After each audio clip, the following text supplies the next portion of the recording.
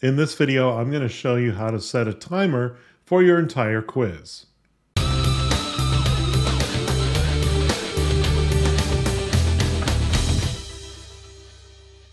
So one of my viewers on the YouTube channel was responding to a video I created a while ago about setting timers for individual questions. And they wanted to know, of course, if this could be done for the entire quiz. And of course, once the time was up for the quiz, it would jump immediately to the quiz results slide and show them their score, good or bad. The only thing I'll warn about this is that if you're assessing your learners based on a time restriction, make sure that that time restriction exists in real life as well. You know, if they work in a factory, for example, and they have to complete their tasks within a certain number of seconds, fine. That totally makes sense to include those sort of time restrictions. But if those time restrictions don't exist in real life, don't put unnecessary pressure on your learners. Let me show you how you can do this. Okay, I've got Adobe Captivate running right now, and I've just set up a very simple title slide, and we have a bunch of quiz questions, looks like about 10 or so, and then my quiz results slide at the end here. My advice is that on the slide just before your quiz, you might want to tell people, hey, there's 10 questions, you got to get 70% to pass, and make it very clear that there's going to be 10 minutes to complete the quiz or 20 minutes to complete the quiz. Don't surprise them with this. Again, writing tests are stressful enough as it is. So let's start with the first slide here.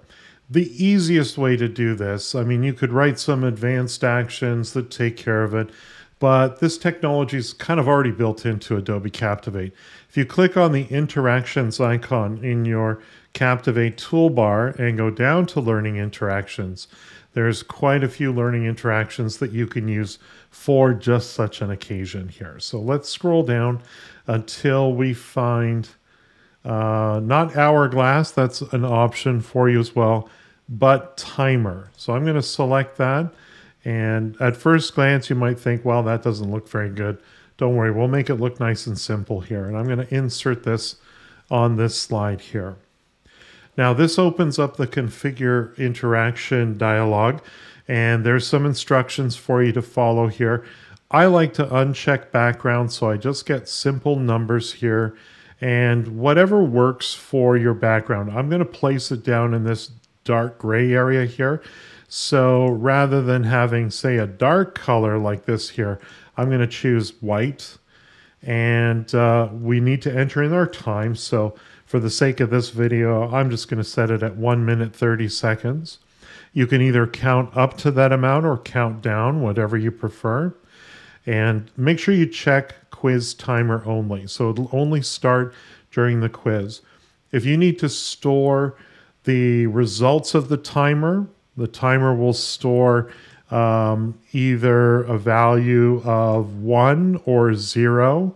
So a variable value is equal to 1 if the timeout happens, else it will be 0. If you need that for some other purpose, just give it a variable name here. You can just type in underscore timer or something like that. And then you need to determine what the jump to slide will be. And in this case, I know it's my very last slide.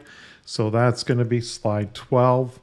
And we can include a timeout message, which will just replace the time in the countdown here. So I'll just say time's up, like so. So click on OK, and that will update the properties of the widget. You can take this down to the bottom here. It might be easier to select it from the timeline there and then just bring it down to the bottom here.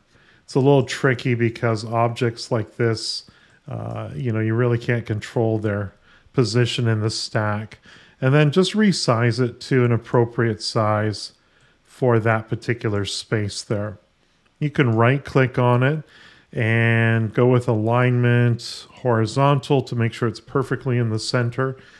And then what you can do is show the timing panel and select rest of project, and make sure you synchronize with the project. If it's going to continue to display at this point, you might want to just make sure that your other items that might be in the bar down at the bottom here are positioned appropriately. So I'm just going to put these two items roughly like that there. So let's preview this and see how it works. Oh,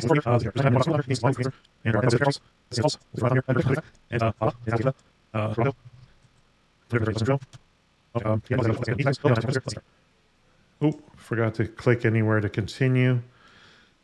King Charles III is the current head of state of Canada. And I've run out of time. So it doesn't let me go to the next slide after that. I got 8 out of 10. I still managed to pass, which is a good thing.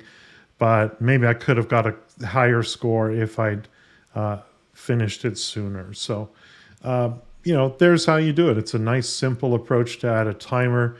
But again, I really want to emphasize that you don't need to put undue stress on your learners if there isn't a time limit for whatever skill or knowledge you're teaching them in real life. So take it easy on them and only use a timer when it's absolutely necessary. If you thought this video was helpful, please like and share it with your colleagues. If you need help with Adobe Captivate, hire Paul for one-on-one instruction. Paul's goal is to focus on lessons based on your specific needs. Visit his website at captivateteacher.com. And don't forget to subscribe to his YouTube channel.